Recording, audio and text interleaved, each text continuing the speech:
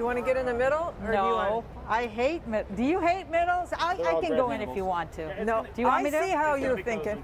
I get the kid seat in the middle, even though you're tiny. Okay, now put your seatbelt on. Can we lower the horn? Hi, I'm Gina McCarthy, President Biden's National Climate Advisor, and I'm here to take a nice ride with a good friend in a classy Class 8 truck. And I'm Jennifer Granholm. I think I'm the good friend she's referring to. I am the Secretary of Energy, and this classy Class 8 truck is a Kenworth fuel cell vehicle that we are about to ride in. Okay, so are you not excited? We have a deal, a bipartisan infrastructure framework deal. We do, and it's awesome. It is awesome. It's big and it's beautiful. And it's bold, and it's going to invest in electric vehicle infrastructure like charging stations, but also, hopefully, we're going to see incentives for these big trucks, which are emission-free. You're not kidding. The Build Back Better plan has to spend some resources on giving consumers and people who manufacture these vehicles like Packard an opportunity to lower the cost so everybody can make them available. This is the future we're driving in right now, riding in. Neither one of us are driving. This vehicle is a Kenworth fuel cell vehicle, and it goes 350 miles before you have to refuel it, all with zero emissions. And as we know, the transportation sector, especially trucks, are a big contributor to carbon pollution. Except when they're clean, like this one. And just think of what that means for neighborhoods that are living along the highway that have to face the pollution from these trucks.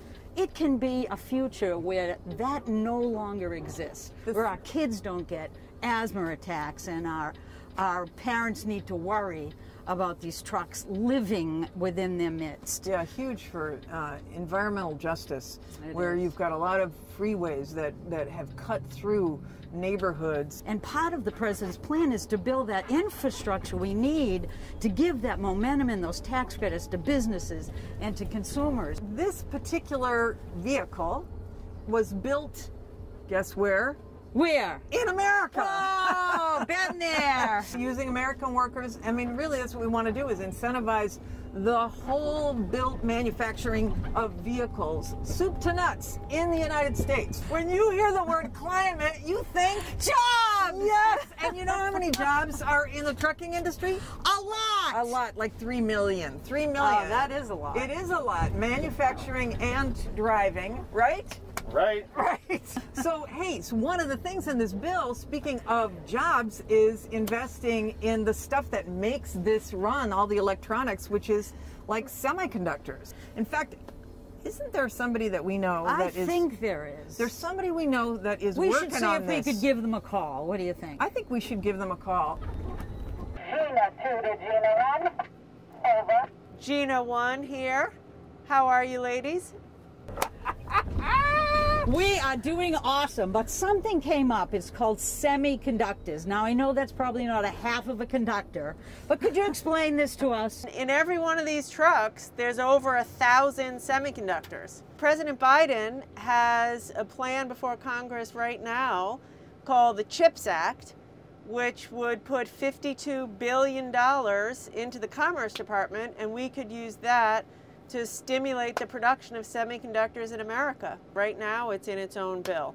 But in the bipartisan bill is enough money to provide every single American with broadband, and that is definitely something to cheer about. Over. It provides billions of dollars, an historic investment in the roads that these trucks drive on, and in the fixing the bridges that these trucks drive on. And all of this is going to create jobs, jobs, jobs, good paying American jobs in manufacturing for hardworking Americans. So it's awesome. I can hardly contain my excitement. Back over to you. All right. Well, what a long, strange trip it's been. If you want to learn more about what the Biden-Harris administration is doing on climate, energy, zero-emission vehicles, go to whitehouse.gov. She didn't have to hit me with her elbow.